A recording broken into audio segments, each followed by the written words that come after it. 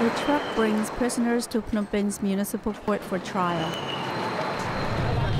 Among them is Oeuth Aung, also known as Juop Samlap. He's charged with the premeditated murder of prominent political analyst and fierce government critic Kem Ley.